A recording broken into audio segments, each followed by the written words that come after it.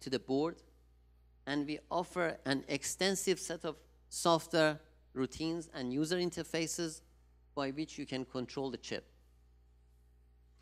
So you'll see a demo of this outside the hall, that you can literally connect our transceiver to a laptop, run our program, and on that basis, you would be running any standard you wish.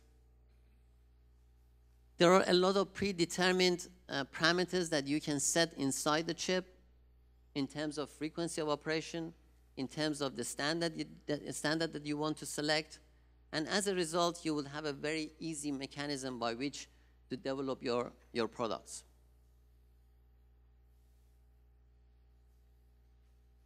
So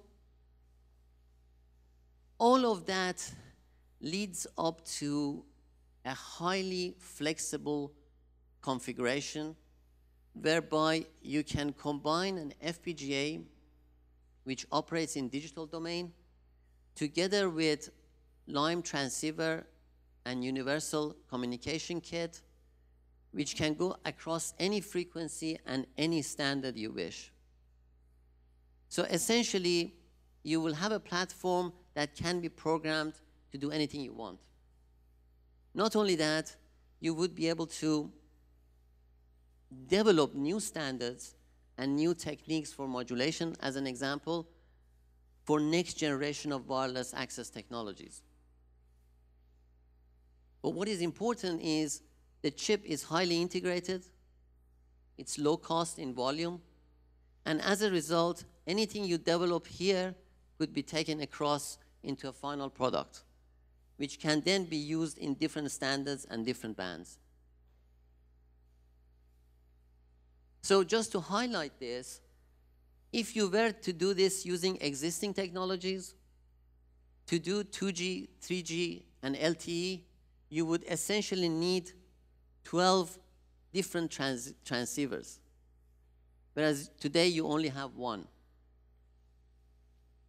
So essentially 12 devices have been replaced by one small chip that can be switched into different bands and different frequencies, and incidentally in standards. So what is the other advantage that this platform will bring to you? FPGAs, and that's why we are partnering with these guys, have a lot of IPs that could go into their baseband solution or digital solution. If you are developing LTE, they have turbo decoders and encoders, for example, that can be programmed in this FPGA. And the same signals can then be passed through our product, and you would be able to communicate via LTE using this type of platform here. You could have things like digital up-down converter. You could have crest factor reduction type of algorithms for improving performance. You could even implement digital predistortion in your digital baseband, improving the power amplifier linearity. And all those functions are already available through FPGA. So the combination of FPGA, which is highly programmable, and a transceiver IC of the kind that we have developed makes sense. It will speed up the development time, and it will enable new generation of wireless technologies to take off quickly. So to highlight this, what we usually measure the success of any semiconductor product is by its price, performance, and power, which we believe an FPGA model across, together with a transceiver solution of the kind that I described, achieves all of these factors. The important aspect in all this is to increase participation, to get the platform used as widely as possible out there by as many developers as possible. And hence, we have come up with this universal communication toolkit alongside FPGAs to increase that participation. And one of the ways that this can be done is through partnerships, which today has resulted in us delivering some 255 boards. That is the universal communication kit that I showed you before, to some 130 customers around the world. This is essentially starting from January 2010 all the way up to today. And this is very significant. In this industry where the number of users or developers are relatively small, 130 customers over such a short period of time is huge. And that demonstrates that the industry is really looking forward to these type of solutions coming into the market, hence being able to develop new technologies. Our idea with linkage with FPGA is to increase these 130 customers to about 1,000 by this time next year. So the way we think we can do it is by supplying our transceiver in a very low-cost format in the open source way. I don't know how familiar you are with open source, but essentially on this website, you will get all the information there is for this chip in terms of data sheets, in terms of application notes, and also we supply the complete database for this board that we've actually supplied here. There is also a very efficient mechanism by which we supply these boards in Taiwan and China. For that example, ASU is responsible to do that, and you will be able to easily obtain this type of platform from them. Or if you wish, you can download the database and design your own.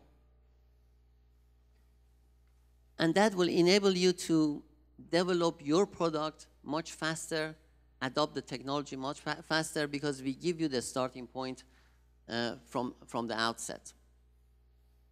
And again, this platform is wide open. It can go to any frequency, and as a result, all these standards is already covered by such a simple design.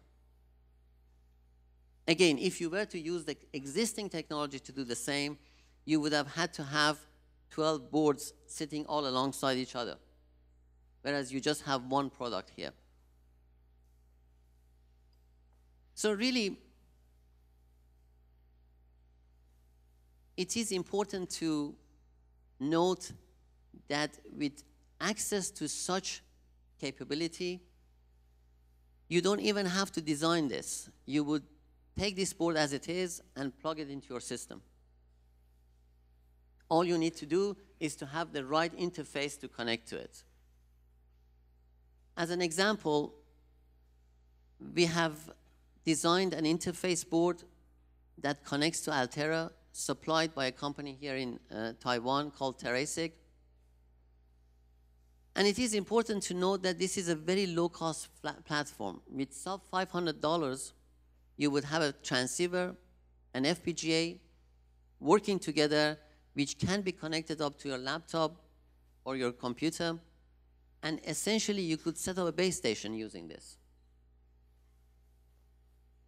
You could set up any standard, any air interface by using such a simple and low-cost platform.